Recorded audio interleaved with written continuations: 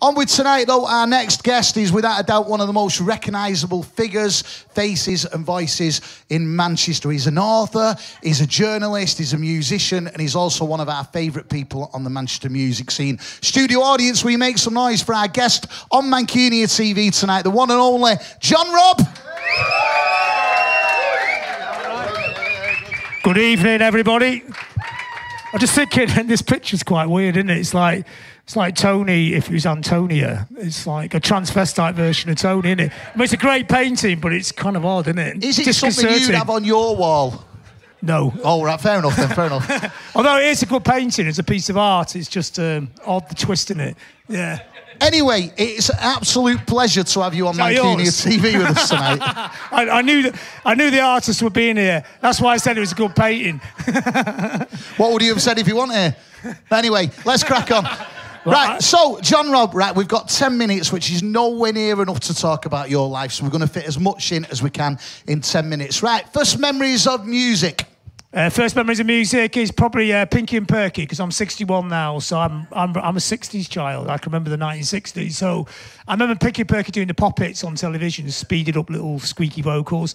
And proper music, probably I can remember the Stones doing Brown Sugar on Top of the Pops. So, but I was more of a glam rock kid. So when glam rock started, that was totally my thing. Yeah. You were listening to stuff like the Stones and glam rock, and obviously you ended up going into punk with the Membranes. What turned you onto punk? It was just the music. Everything about it was so amazing. You know, this is so Blackpool, because I'm from Blackpool, so I'm a bit naff. I'm not a cool city kid at all. We've adopted you. Well, no, it's great, and I love Manchester. It's the best city in the world, you know, because it accepts everybody. That's what's great about Manchester. Tony, not Antonio, but Tony, he used to bump in the street the whole time. You have massive arguments about everything, but he always said Manchester's strength was a city of immigrants, and that's what's great about it, isn't it? Everybody's from somewhere else, but when you're here, we're all together as one. The melting pot, just talk about that guy there. So, yeah, so what was the question? I've lost track. I've gone off for a mad tangent. I was just saying about, the punk thing. What turned you on to punk? Oh, no, so punk. Because I was into glam rock, and then there was this weird bit for 2 years and nothing seemed to happen. And then I was reading the music papers, and then, because Blackpool's so naff, so the only place to hang out was the ice skating rink. So we used to go ice skating. And they would play punk records there in '76. So they played Anarchy in the UK, The Damned and the Ramones, because that's all the punk records in the whole world at that time, because nobody knew about the Saints then. And it was amazing. And there's a massive fight on the ice. We go, wow, what is this music? It's so fucking exciting. It was like mind-blowing. It wasn't like you could look it up, was it? You had no idea what it was. And then it started, I was reading the music papers even then, and so you're reading about this thing coming. In fact, I saw the band's pictures before I'd even heard them, and I knew what they sounded like, because they looked so linear and so exciting and so wild and crazy. You knew what the music was like, yeah. Just listening to you now, you could hear your passion as a kid getting into music and the punk and all that kind of stuff. At that point in your life, you were forming bands, the Membranes come along. Which direction did you want your life to go at that point? Oh, I never thought about that. At school, when they did that, I don't know if they still do it, but they did that careers thing, where they test people out for what career they want, and they said I was the most hopeless case they'd ever met, because I didn't really want to work for anybody else. I want to do my own thing, but now you can plot that out, but then there was no option to do your own thing, but you just did it anyway, didn't you, So it wasn't like we made a band to have a career, which is probably a stupid move, and we just made a band, and we had no idea what to play. I remember the first gig we played, and we didn't even know how to tune up. We just put the machine heads in a row. We'd never been in an amp before. We just plugged in the amp. It was totally out of tune. That's punk, though, isn't it? Well, it was, in a way, in its purest form. We were completely DIY. A bit like this thing here. It's DIY. I mean, it's much more professional than we were. But I think all the best culture, in fact, all the best stuff comes out of DIY. Instead of, like when a town, like say like a town, I went to Stoke the other day to do a talk there, and they were waiting for the government to subsidise the town so they could get back on their feet again. God, the fucking government don't care about you. Do it DIY punk style. It's difficult, but don't sit around waiting. If you sit around waiting, then you die. You're talking about like life there in the late 70s, and the fact now you look at Mancunia TV, it is grassroots rock and roll television, and it's still important 40 years on. Oh, completely. I mean, stuff like this is amazing, isn't it? And I think one of the great things about the internet, it's taken the control of culture back to the people who make the culture, isn't it? Or people love the culture, because you don't have to make any culture to facilitate the culture, do you? You don't have to be a musician to create stuff like this. The creativity is actually creating a space or spaces like this, and you see them in quite a lot of different places now in the last 10, 15 years, but this is an amazing setup on here. Yeah. It's great to have you here. So you're a punk rocker, you formed a band, you got into the music, the Membranes come along, and everyone in the music scene knows you for that. But obviously everyone in the world of music knows you as a journalist and an author. When did you get into that side of the industry? Well, punk rock was like, I remember it came in and we thought, wow, it's so exciting, this music. But then we thought, wait a minute, the message was you could actually do it. You could make your own stuff. And I remember somebody brought Spiral Scratch, Buzzcocks, first EPs came out January 77, brought it to school and we go, wow, that looks homemade. You can actually make a record. So that's where we got that. Like every 16-year-old who's playing the guitar in the country thought that as well. Then somebody brought Sniffing Glue along, which is Mark Perry's punk fans, and we thought, look at that you can't. I've got a typewriter, but how do they make more than one of them? And somebody said it's a photocopy, and we go, what's one of those? And we learned basically like that. We didn't ever learn what to do. Like now you can go, and it's great now, you can go to college and learn how to do everything, but we never learned how to do anything. I mean, I still can't really play properly. I just played the things that sound right to me, and I still can't really write properly. I just write the words that come into my head, and I'm sure that's not how you're meant to do it. So it's... But it works in the music industry, in the music world, loves you for it. I think you've done about 20 books now, is that right? It feels like it. I hate writing books. It's I think you've done something like that. How did you end up getting into, you've wrote books about, Tim Burgess and Stone Roses and all this. How did you end up getting to meet all these people? Well, we're all in the same rehearsal rooms. The Roses were rehearsing next door to us before they'd even done a gig. Next to the Membranes? Yeah. And we thought, God, they look pretty hard there. And they would kind of go in like that. And then one day I broke a guitar string and I had to go to ask them for a guitar string. So I knocked on the door, they opened the door. And we started chatting and they were going, we thought you were all like mad psychopaths, And we were the bigger band then. That's the weird thing. We were number 5 in the indie album charts and they were like a local band and they were looking at us like... They were probably thinking the same about you. Well, no, they thought we were like quite a big band and we were looking and we thought, well, they're obviously some kind of cool looking local band that looked pretty hard, but they thought we were some big band who looked like nutters. And then we got on them really well, and then I think that story changed a bit, didn't it? Because they ended up being super enormous, super important, and we just kind of plodded along somewhere on the bottom. Look at the longevity of the bands, though. You're still but I don't see the longevity of it as being a credit. It's wouldn't it be great if it was easier? And of course it's never easy making music. And in fact, I think the best thing and the best bottom line of anything, if you've got a space to be creative, and that's such a luxury, isn't it? Yeah, you could actually do...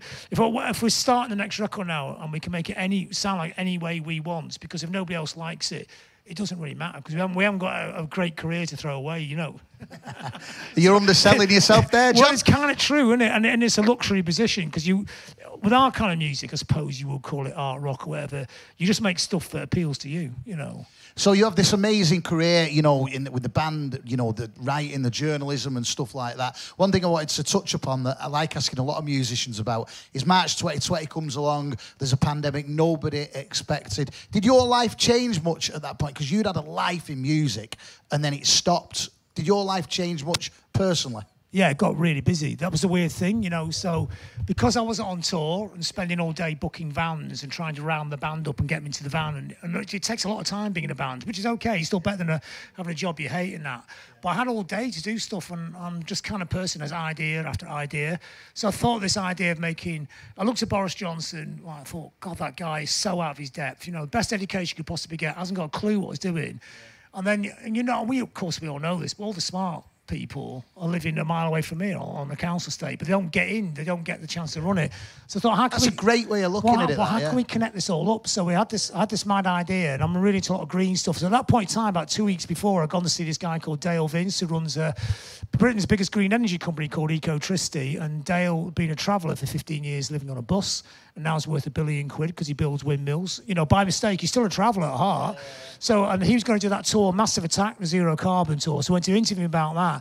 And then I had all those ideas and I thought, me and Dale will talk about green populism, because green stuff is Ponzi, it's chorn, isn't it? But how do you get it so everybody can be involved and everyone gets paid properly and gets something out of it, So it's not just people, it's not nicey-niceys for everybody. But then I thought, why don't we get an education thing where we train everybody up in the jobs and get them paid properly to do them and also run the company? So we started doing that, and that took and we're almost nearly ready to make it start. So I went down that. Well, the weirdest thing was I started speaking to all these people who run really big companies, and they're all music heads. They go, oh, I remember you. I saw you play in Hull in 1984, and it's like some person runs a massive construction company now. So it's actually a lot easier to connect in the world outside music. So, but applying the principles of pop culture and punk rock DIY, basically. So that sounds dead exciting. July 21 comes along, things sort of go back to normal and that kind of stuff. What happens next for the Membranes? What you got planned for the band? Well, it's funny, actually, when it went back to normal, they put us on the naughty seat in about 6 weeks, didn't they? Put Manchester back into, like, the bottom tier again, didn't they? Because they're scared. What the fuck were all that about? Well, actually, funny, I saw Andy Burnham doing his speech. I was just cycling past, and I saw him get the message off his mate, off his PA, Kevin. I saw him like really going fucking mad, and he went on the telly, and he was a great speech and that as well. What's next? The Membranes, we're going to make an album. We're going to tour around Europe, the Stranglers in the autumn, and wow, that'll be good. Oh, they're amazing. Well, they're the greatest band, aren't they? You know, I love the Stranglers. You know, psychedelic, angry, psychotic punk. You know, how could it get any better than that? You know. And you still can't mess with JJ, even though he's 70. You won't want to get in a scrap with him. You've had an amazing career. Is there any sign? It's not a career. It's just a random load of coincidences. You've weeded your way through life. Right? Well, it's a blag and it's a hustle, isn't it? But I'm lucky. I'm a really lucky person. I've never had a job, and I just do what I like. It is brilliant, and that brings me on to the question: are you ever going to write a book about John Robb? People ask me, but you've got to have a proper story. I tell you, you've got a mega story. No, but I tell you, should really write the book as Bruce Mitchell. You know, if anybody knows Bruce, Bruce was in Manchester before. He was here in Manchester the night rock and roll arrived and there's a riot in the street. He watched it. He provided the PA and the lights for the Pistols gig. He did the Roses gig. I saw him 3 days ago, said, how you doing, Bruce? And he goes, I'm all right, kid. He still calls me kid because he's 82 now, Bruce. I go, what have you been up to? He goes, I've just been down at Blue Dot setting up the PAs, and he sets them up himself, and he's like, and he's dressed smart, and he's a beat. He's original beats. They used to go to the Clarendon pub, which is not there anymore, underneath the Mancunian Way, to the jazz nights, and they used to wear all the Ivy League stuff. And he told me about the trousers, the creases, the clothes, the socks. I go, fucking hell, Bruce! Every time I talk to you, there's a chapter of a book. Yeah, it's amazing. You've just totally swerved the question, John, right? But I'm just going to tell you, he saw Jimi Hendrix's first gig in Blackpool, in Manchester. He told me about that the other night at the MDH Hall. I thought, wow, I didn't know Jimi Hendrix played the MDH. And he went to meet him in the car park afterwards, and he met Howling Wolf. And I was going, every story is total gold. He's met everyone. But I will get round to it. Joking aside, I mean, you've done your fair bit of meeting people and all that kind of stuff. And I think that a John Robb book must be due. But your own story always seems completely nothing, doesn't it? Yeah, but you've got a lot of fans who, you know, for your journalism, the band and stuff like that, and, you know. I will write it down sometime. There is bits. I mean, yeah. That's on camera, innit? He's going to write his book down. Yeah, that's done that, innit? What about next? I do believe, if my notes are correct, you have got another book coming out next year. Is that right? Well, I've got 4 on the go. There's a book about the history of goth culture. Right. So that's just waiting to get edited. It's nearly edited. There's a book of...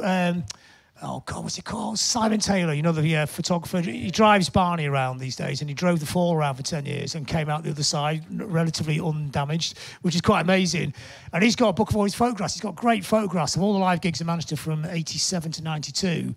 So I'm writing the captions on them. You know what's really mad? And this just showed, this is an indictment of my life. I was at every single gig that he had a picture of. There's even a picture of my shoulder or the back of my head, and some of them thought, oh my God, that what a wasted youth that was, wasn't it? Well, I wasn't even young then. I was about 30 even then. So that's coming out, and I'm doing a book with McGee. So it's, you know, Sean Ryan did his book about how to be an indie rock star. Yeah, of course, yeah. McGee's doing a book about how to run a record label, so I'm kind of writing it with Alan, which is a great story. I mean, I know McGee before Creation, so I remember when he was like this just mad Scottish kid. He just wanted us to play, persuaded us to play in London because we're not going to play London at all. So I remember talking to him about, you know, you should do a record label and all that kind of stuff. So we go back a long, long way. And McGee's amazing, you know. Yeah. It's brilliant to see how passionate you still are about all your forthcoming projects. He's a multi-millionaire. He could go and sit in his house, you know, and all that. He's earned that, every penny that he's earned, but he's more passionate about young bands, you know, and how he can make them make it. Not even for business, just because he's got that compulsive drive to make things happen. Talking about new music, the new music scene at the moment, in my opinion, is up there with the best it's been for a long, long, long time. Do you follow any of the new bands at the moment that are going on around Manchester? Is it something you keep an eye on? Yeah. I mean, I sometimes, I've got that compulsive thing, you just want to be the first. Yeah. So there's loads of great bands, but that band's super great, aren't they? Yeah, the thing is a name, because there's a couple of other bands called Soup, and they put an exclamation mark on it. But they're young as well. They're about 18, 19, so that's really good. It's great to see you still keeping involved with the new bands and stuff as well. I think most people do. You go to gigs. It's not just me. There's quite a lot of old duffers who still like really engage in music, because I don't see it as young and old. I mean, when I was 16, I loved Howling Wolf, you know, and he'd been dead for years, and I got really into jazz even then, not because it was clever, made it clever, just because you thought, wow, Charlie Mingus is completely insane. It's tough music, you know. I think it's great though, because all the new bands and the up and coming, you know, creative people in Manchester see that someone like yourself, who's been there, done it, been around, still supports that music. So I think that's brilliant that you do. Well, I think that's well, it is important. I think musicians do support each other though, and that's another great thing about the city, because you go to other towns, cities, and you say, what's the scene like around here? And they go, oh, we all hate each other. You go, well, it's never been. Of course, there's sometimes a little bit of tension, but generally, all the bands. Yeah. We all know each other, you know, it's a family, isn't it? So like when Paul Ryder died, which is really sad, it felt like somebody like your family had died. Even though you hadn't seen him for ages, it felt like a cousin, didn't it? Yeah, he was a great man, yeah. 100%. Oh, he's amazing. And what an amazing band, and they don't get enough of the credit because they were game changers. And what an off-the-wall band that really was. I mean, I was saying to the other day, some mate of mine would talk about it, he said he could never get his head around them and said, listen to it as avant-garde music, because they're an amazing pop band. But they're also like Captain Beef on acid. They're just completely out there, aren't Different, they? Do their own thing, yeah. Utterly original. I can't think of a band that sounded like them before. Those early gigs, even right to now, it's a very polished great hit set. But what a great hit set they got. But an amazing band. And Sean is an amazing lyricist, and he has no idea how good he is. Yeah, we definitely, and we talk about poetry and stuff like that on here, and it's true. That's exactly what he is, isn't it? You know what I mean? Completely. And Antonia, what did he used to call her? He used to like compare. I bet that picture's gone for the next show. He used to compare him to like poets like Yeats or something, and I'm sure we go pretend, because Sean's way smart and he's letting on. He go, I don't even know what you're talking about and all that. But he's the equal then. Why should something we have now or then not be equivalent to something from 200 years ago? I don't. You know, why do people always say young bands now, you could never be as good as the Beatles were? Well, that's bullshit, because it's all, when they came out, people were saying you're not as good as Elvis, and when he came out, he wasn't good as Frank Sinatra. It's a great way of looking at it. And do you know what? The John Robb story, we can't have 10 minutes. We need like a day to do it, and you need to get that book wrote, definitely. Not another book. But it is good. It's good to see you still doing stuff. All of John's information, of course, you can find out across all of the internet, and we look forward to seeing you on tour with the Stranglers as well. But it's been an absolute pleasure. Thank you for joining us at Mancunia TV, John Robb.